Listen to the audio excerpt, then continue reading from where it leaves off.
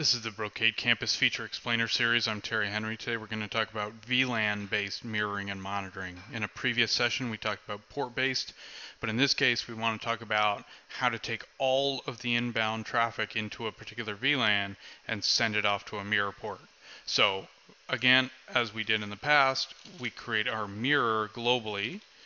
So E1/1/2, so this is going to be our global mirror.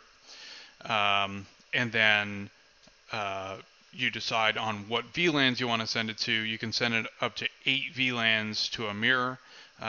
So we'll just set up a couple here. So let's go into VLAN 2.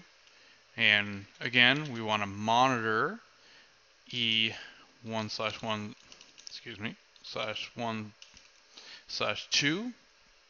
And we'll do VLAN 3 and VLAN 4. Okay, so now all of the ingress traffic from VLAN 2, VLAN 3, and VLAN 4 is going to be sent to my mirror 1/1/2. Now, bear in mind that if you overwhelm 1/1/2 with too much traffic, it's going to drop packets and you're going to miss information that you're trying to capture. So be forewarned on how much traffic you're sending to that mirror. But otherwise, it will send all of the traffic from all of those VLANs unmolested to port 1/1/2. And then if we do a show VLAN here,